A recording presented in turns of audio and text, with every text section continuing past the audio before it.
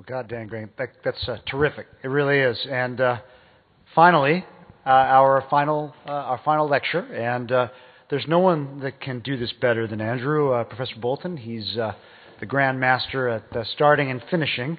And he has the stage again with the title of his talk, to put all of these things together that you've been listening to. And he's been sitting up in front diligently taking notes like the teacher's pet that he once was. He's quite a gunner as a young man. And that is a cogito ergo summary, like that. Take-home message from a Cartesian projection. Ladies and gentlemen, please help me welcome for the final DEF CON 15 talk, Professor Andrew Bolton. Well, thank you very much. It's glad to see a few people are still here. You're probably feeling like this audience here.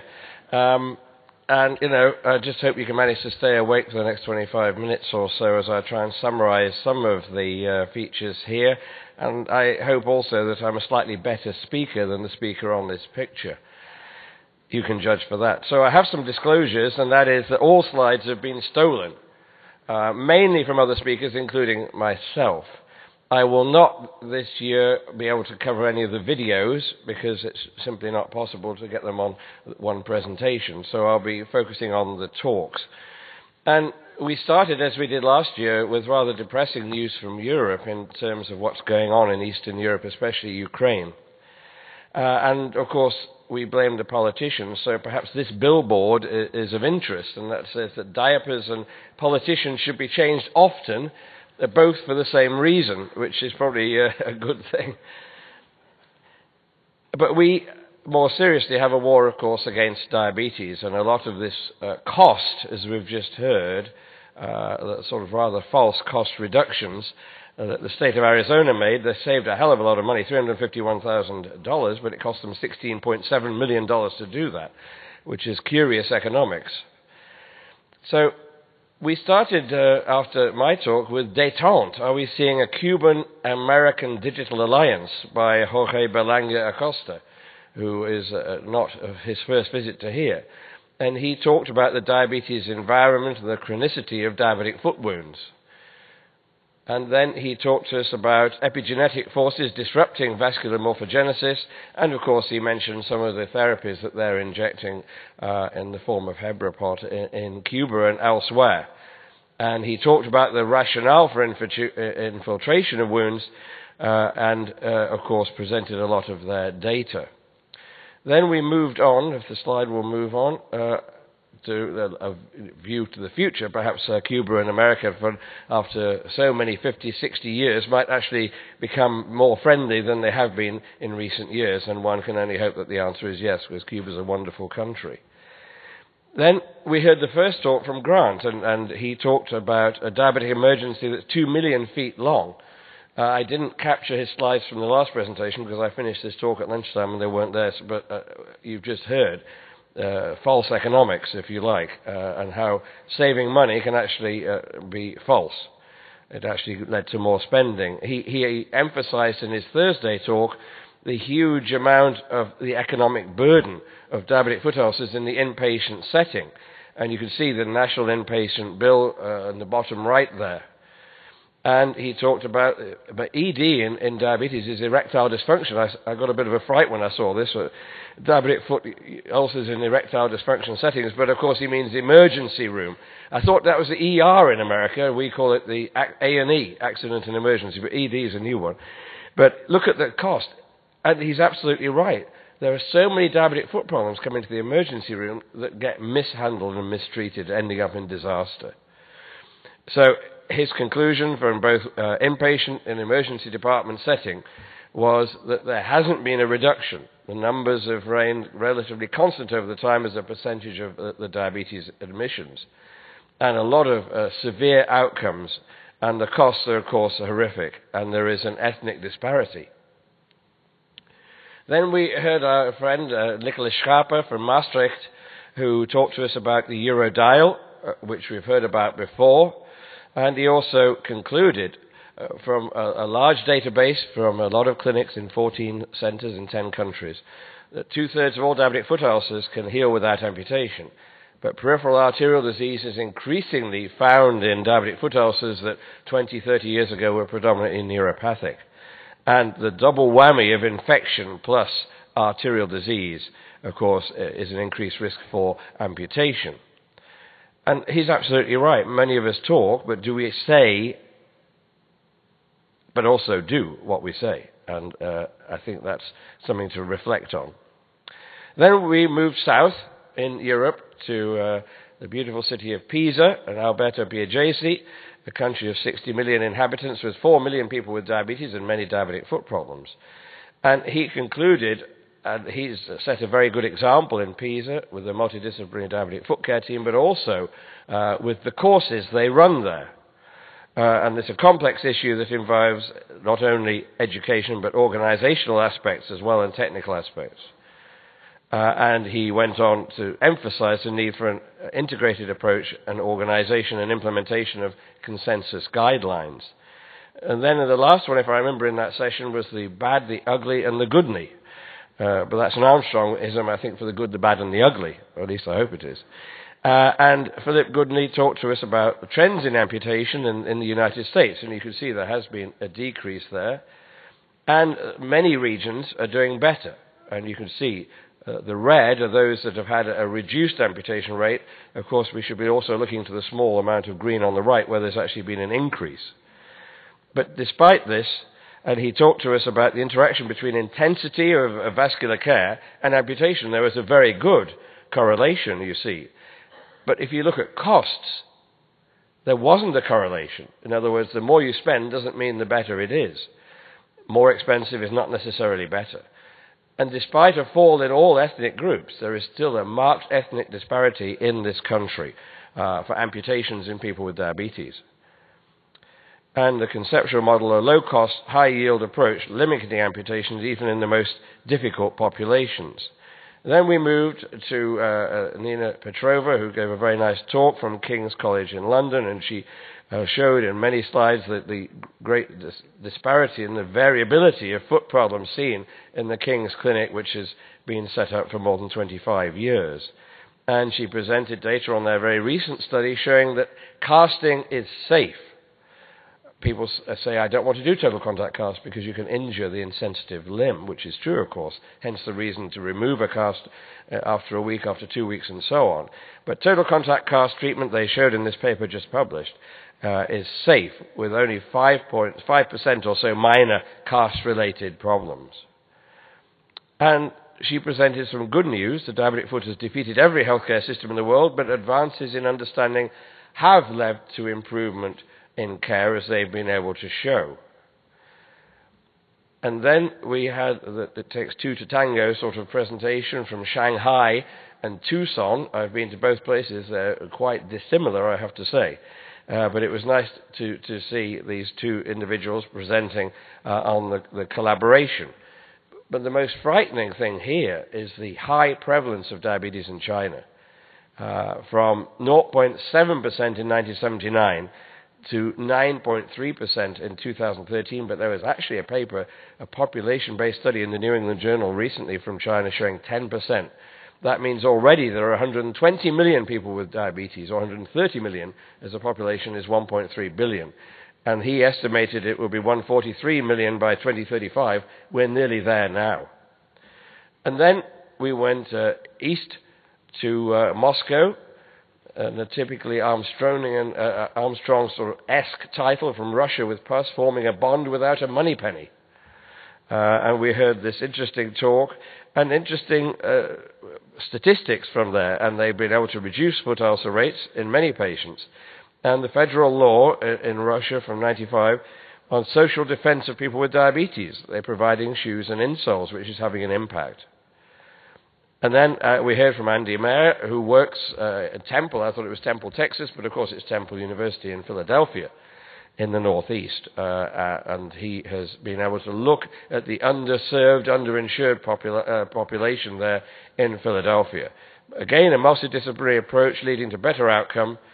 An intervention isn't really a success unless it is sustainable. That's the message that's come throughout this meeting. And lastly, in that session, we heard from Karol Backer, immediate past chair of the International Working Group on the Diabetic Foot, and he talked about the guidelines, and of course, that will be renewed, some of them in a couple of months' time. Then we had a very nice session on vascular disease, started by Darren Schneider, who just chaired the last session. And of course, emphasizing that critical limb ischemia is a huge risk not only for amputation but for mortality. And they should undergo expedited multidisciplinary evaluation with the goal of limb salvage. And there was a discussion throughout this session of the balance. Are we favoring endovascular interventions or surgical ones? And we heard from many of the speakers in that session, of course, favoring bypass, longevity, lower risk, younger patient, perhaps with good conduit and extensive tissue loss, whereas the high-risk patient with less likely to live that long, with simpler lesions, with limited tissue loss, perhaps might do better with endovascular. Charting the correct course, we've heard about the need for prompt evaluation of critical limb ischemia. It's not necessarily endo or surgery first, it should be patient first, and this came in each of the talks, I think, especially from Spence Taylor at the end. Both are complementary approaches and essential components of comprehensive revascularization program, and endovascular therapies will continue to evolve because there is a huge unmet need. Then we came to the conference course director, Joe Mills, and I liked his three spheres: limb status, talking about the Wi-Fi system, patient status, and anatomy. And, of course, has been validated now by the Society of Vascular Surgery, the Wi-Fi index, wound ischemia, and foot infection. Concluding that wound in depth ischemia and foot infection are the critical factors that need to be considered and graded, like a TNM system for cancers, and a simple risk comorbidity index. An updated practical arterial anatomic classification system will be of added value and may follow. Then it was a pleasure to hear Frank Legirfo again. I've known Frank for probably nearly 30 years, and it's a pleasure to see him here. And he talked about, in vascular surgery, the compromised biology in the foot. If ischemia is present in the consent of a diabetic foot ulcer, it warrants correction, and that's a message that kept pervading, was very prevalent in this session.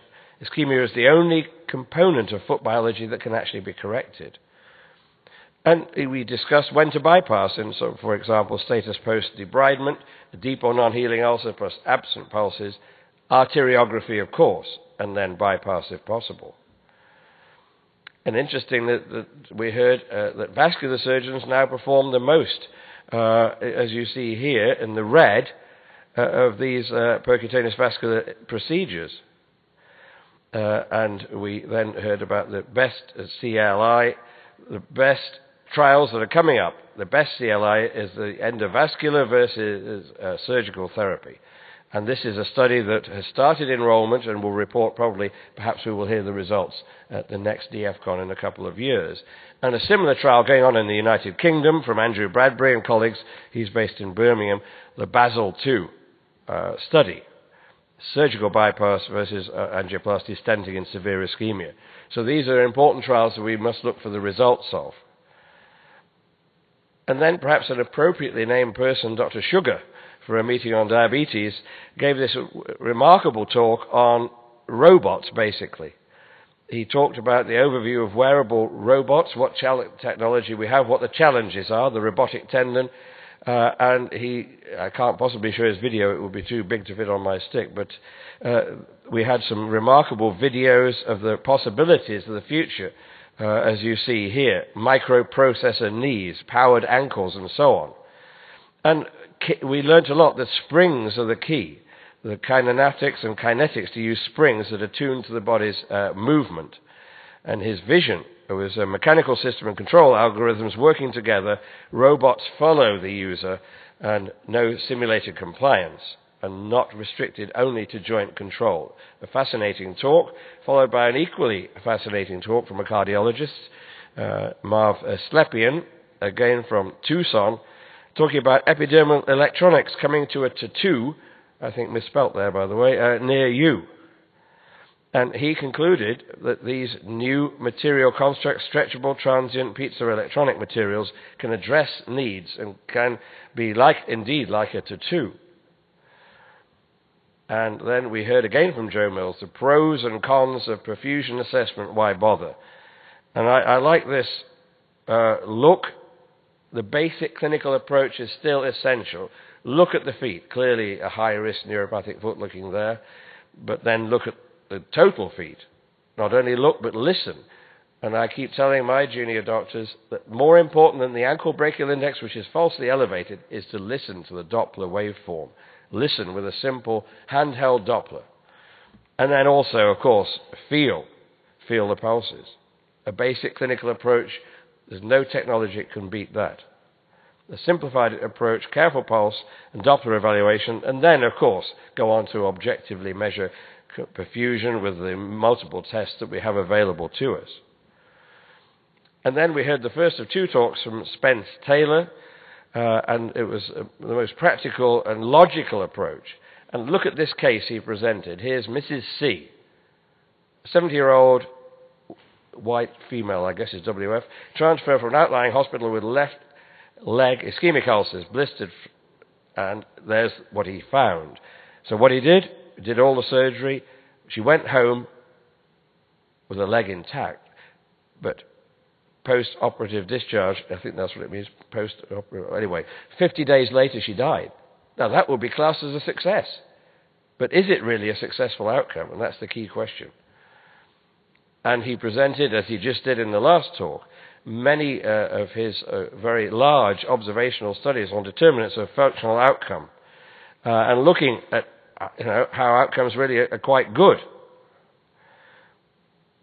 Functional outcome, though, is not solely determined by limb salvage or reconstruction patency, but by functional, mental, and medical condition, the total position of the patient, not simply that patient went home, as far as you're concerned, a successful outcome, even if they only live for 2 months.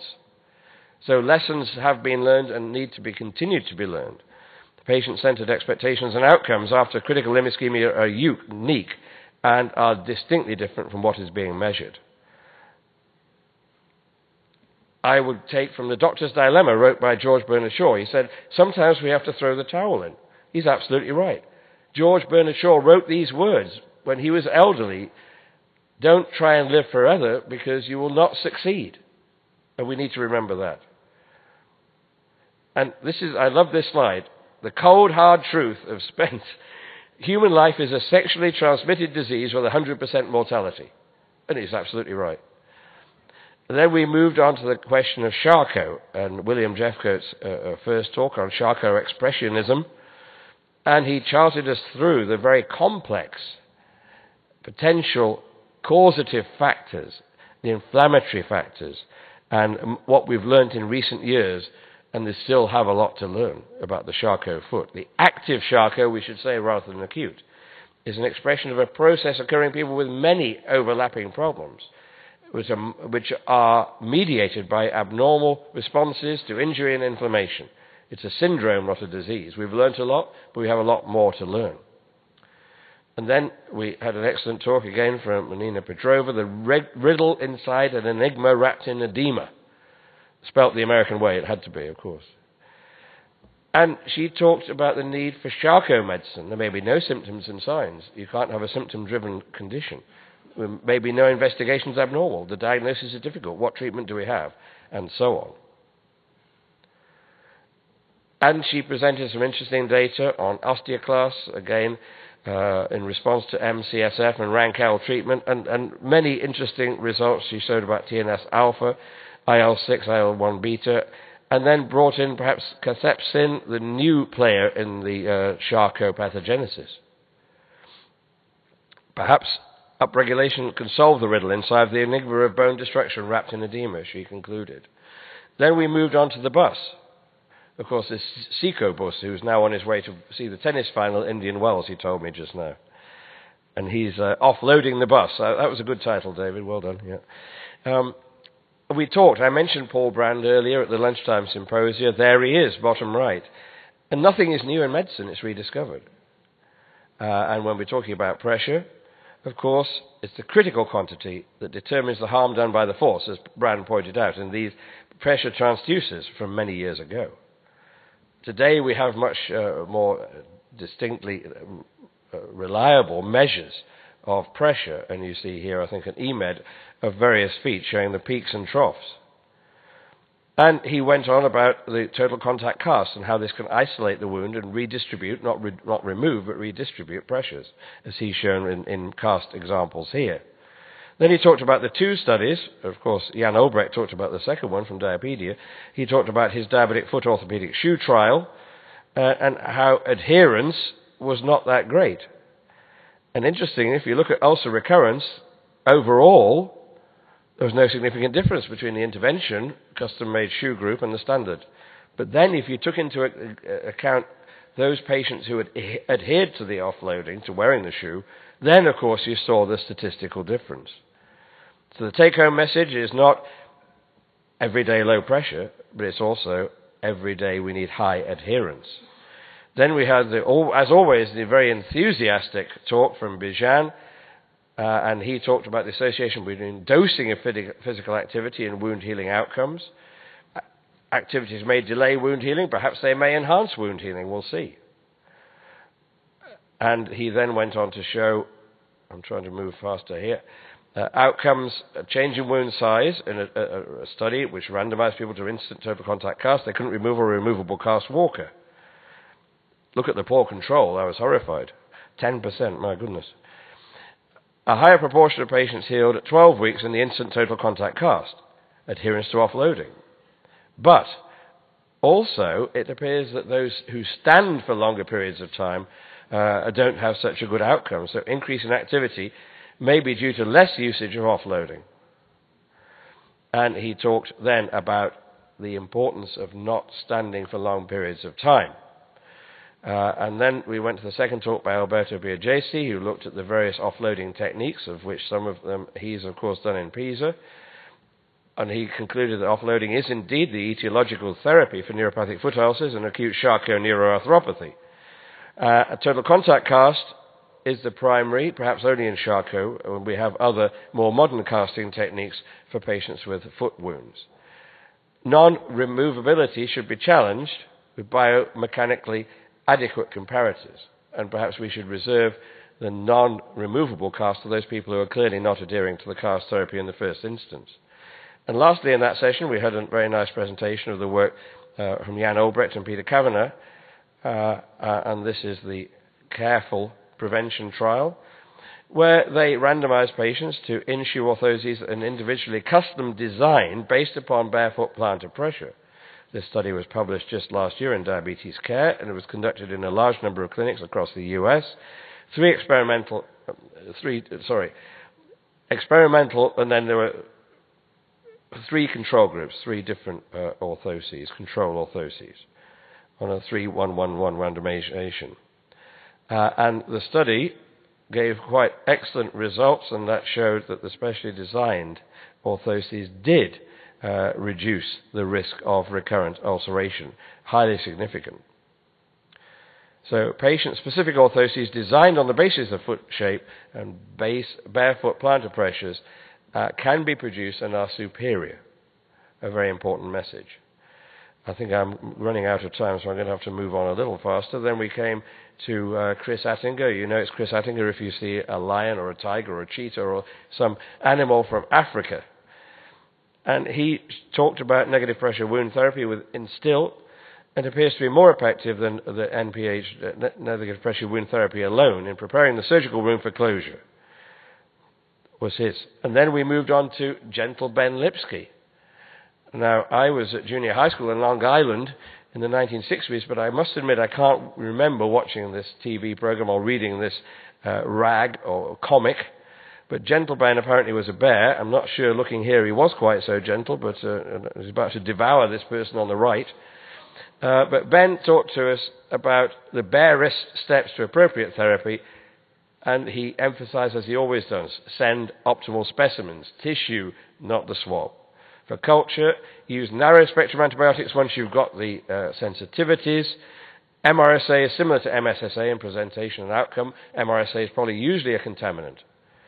Give antibiotics for as short a duration as possible, maximize non-antibiotic approaches, and do not treat with antibiotics clinically non-infected wounds.